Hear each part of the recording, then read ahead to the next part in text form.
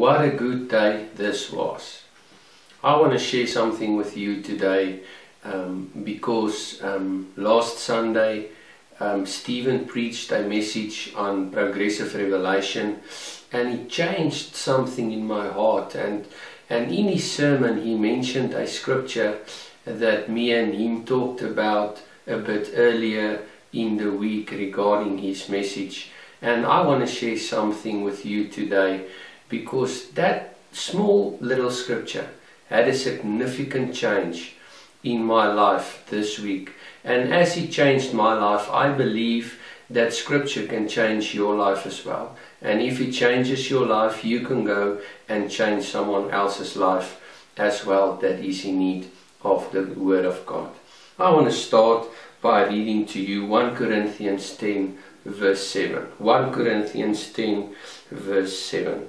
For we, though many, are one bread and one body, for we all partake of that one bread. In Corinthians, Paul had to correct the church of Corinthians quite a lot, because they had customs and they had sin within their life that impacted the members of the body tremendously. And Paul understood something about the body of Christ and his identity within Christ Jesus that he repeatedly and constantly had to remind the church of Corinthians about. So I want to ask and say, why did Jesus need a church that is holy, as Peter teaches in one of his letters? You might say to me, Pieter, but it's difficult to live a sinless life, or to live a life devoted unto Jesus, because we have our own way, we have our own will, and it's so easy in the day just to skip maybe scripture reading or our daily devotion to God. But God doesn't want us to be overcome by these things. Listen to what 1 Peter 5 verse 5 is saying. As God is giving us a helper to overcome the sinful nature we so many times are accustomed to and to fall back into. 1 Peter 5 verse 5. Likewise, you younger people, submit yourselves to your elders. Yes, all of you be submissive to one another, and be clothed with humility. For God resists the proud, but gives grace to the humble. God resists the proud, but gives grace to the humble. When we humble ourselves, God gives us grace to overcome sin, because grace is the power that God gave us through the Holy Spirit, so that we can make a choice when we get to a crossroad, or when we get to a place where we need to make a decision, my will or God's will. God's grace is there for us to choose correctly every time, because the power of the Holy Spirit and the grace that God gives us is enough to overcome that temptation to sin. Listen to what Romans 6 verse 14 is saying to us. For sin shall not have dominion over you, for you are not under law, but under grace. For sin shall not have dominion over you, for you are not under law, but under grace. What does this mean? So maybe in the moment I have a choice to make, God's will or my will, and I choose my will. It simply means that I was too proud in myself maybe to say, Lord, your will and not my will. And then grace sometimes withdraws, and God resists the decisions we make, and then we fall into sin. Church, as a many-membered body, but one bread within Christ, Jesus don't want us to be overcome by sin that will spoil the whole bread. When people partake of this bread, it needs to be fresh, full of the overcoming grace of God.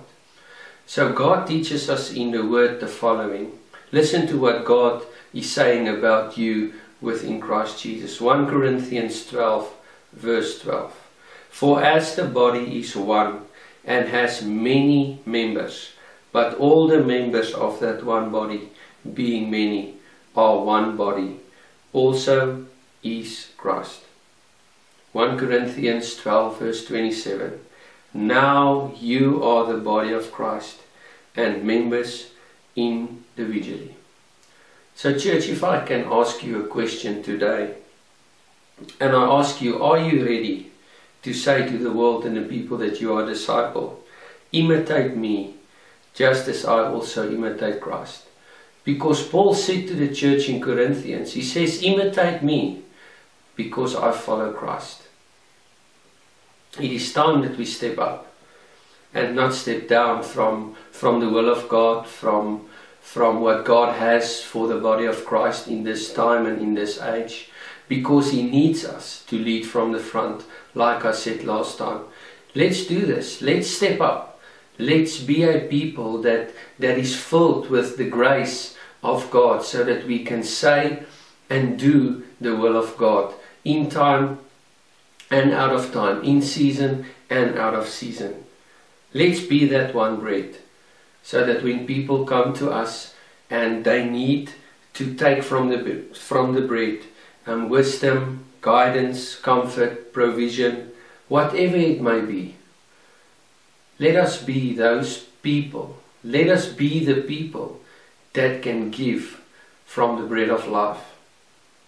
Remember, the fullness of God lives within you, and that His divine nature is within you, and that God's grace is enough for you. You can just be still and know that He is God, and that when you seek Him in time, you will be able to be that bread of life for the people coming to you for comfort. Let me pray for us. Father, I just want to say thank you for being with us every day. Thank you, Father, that we can declare that you are the King of Kings and that you are the Lord of Lords. Father, everything was created for your glory, and Father, your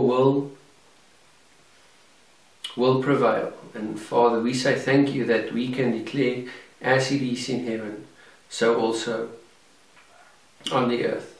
Father, I pray that we will be the bread of life for people that is in need of a Savior.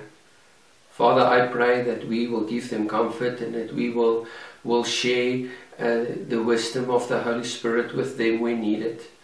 And Father, I pray that when we get to a place where we need to choose your will or our way, Father, that we will choose your will every time. Father, because you teach us that we can come boldly to the throne room of grace. And when we come boldly to the throne room of grace, and we humble ourselves and we clothe ourselves with humility, that you will be there. That you will be there to help us.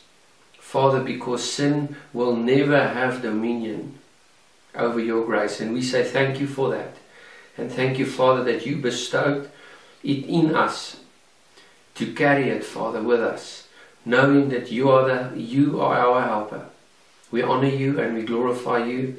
And we say thank you, Father, that you are our King. In Jesus' mighty name. Amen. May you have a blessed day.